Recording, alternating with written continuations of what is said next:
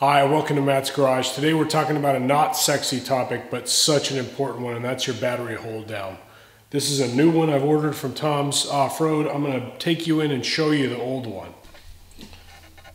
This is the battery tray that came with the Bronco. You can see it's got rot here.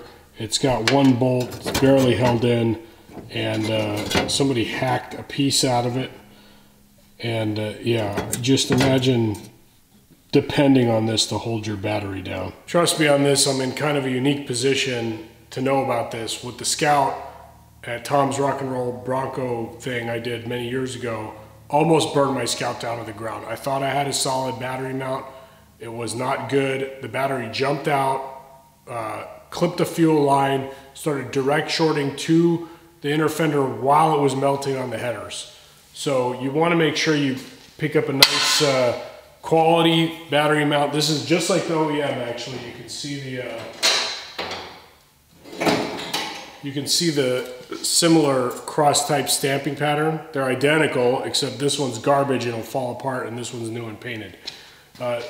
Tom's also comes with all the appropriate hold downs and the cross arm, so you can bolt your battery down securely and not have to worry about starting an electrical fire.